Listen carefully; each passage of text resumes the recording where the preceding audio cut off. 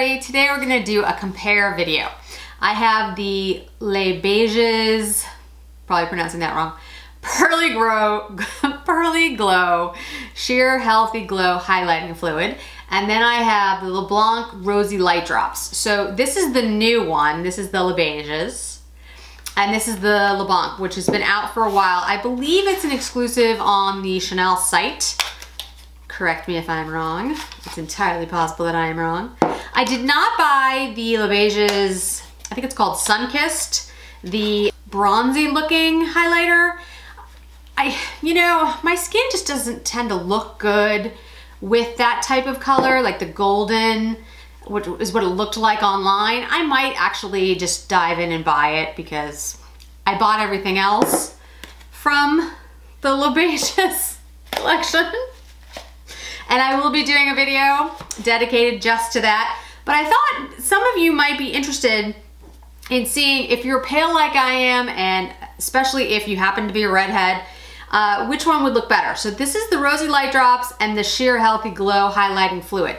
So what I'm gonna do is I'm gonna put this all over my face. This is the Rosy Light Drops. And then put the foundation on so you guys can see it. And then I'll do exactly the same thing with the new LesBeiges highlighting fluid so you can see what the difference is. And I'll make sure I zoom in so you guys can see.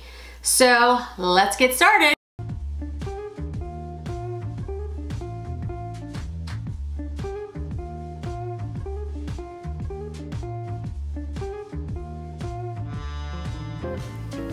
Okay, so this is the Rosy Light Drops. On top, I have the LesBeiges Eau de Tint Water Fresh Tint foundation. It just gives you a very nice glow to your skin.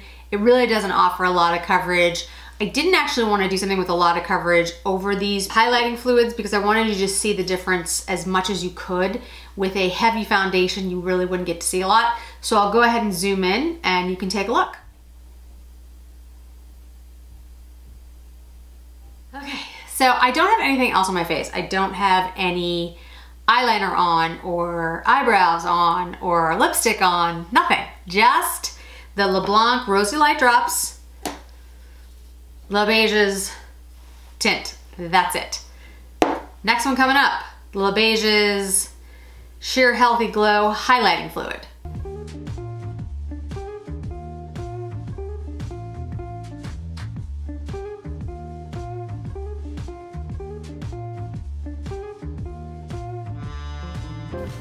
And here is the LesBeiges.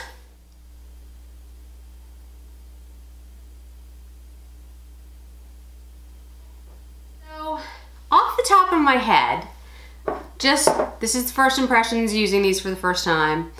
The LesBeiges, I think, the highlighting fluid, it does give me more of that glow. Almost like a little bit of a sun-kissed glow, even though it's not the brown, it's not the tan color, it's not the sun-kissed color, but it does kind of give that little bit of glow to my skin, which I really enjoy. The Rosy Light Drops, though, I think looked great as well. I think it gave me sort of a little bit almost peach. I know it's rose, but it gave me sort of a peachy tint to my skin. I think they both look lovely. I used them all over. I didn't just use them on the highlights here. They both have a distinct scent. The LeBlanc Rosy Light Drops has that rose scent. The LesBeiges has the LesBeiges scent, so they are a little bit different. I think it looks really nice. It feels good on the skin. I don't mind the smell. I am sensitive to scents in general. I don't really like makeup with scents in it, but I do enjoy the Chanel scents. It might be because I worked for Chanel. I ran their counter for a while, and so maybe I just got used to them. I don't know. Maybe it just brings me back to my 20s. That could be it too, but I actually like the scent, so that doesn't bother me. But I think they're both beautiful, and you know, you be the judge in the comments below if you think there's a discernible difference, but I think they're both great. And now, of course, I want to buy the sun-kissed one as well to see how that works. So thanks so much. It's a pretty quick video, but I wanted to give you guys a compare, and I will tell you that next to the Charlotte Tilbury Flawless Filter, I think this is a lighter, more subtle glow than that is. That one I think gives my skin a more noticeable shimmer. This I think is much more subtle, in my opinion, both of them. But I think it's beautiful. And I really like the way it makes my skin look. And I think a lot of us now are doing, if we're wearing makeup at all, you know, we're doing it a light look, a subtle look, or maybe you are doing a full makeup look, which is great. Good for you if you're doing that as well. But if you're looking for something a little bit more day-to-day, at home, good for a Zoom video, I think these are great choices. It makes your skin look like your skin, but better.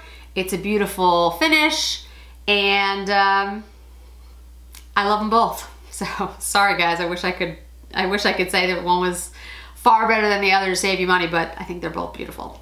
Sorry. Thanks again, guys. Like, subscribe. It helps build the channel as we're starting out here. And I really appreciate you being with me today. Thanks so much. See you in my next video.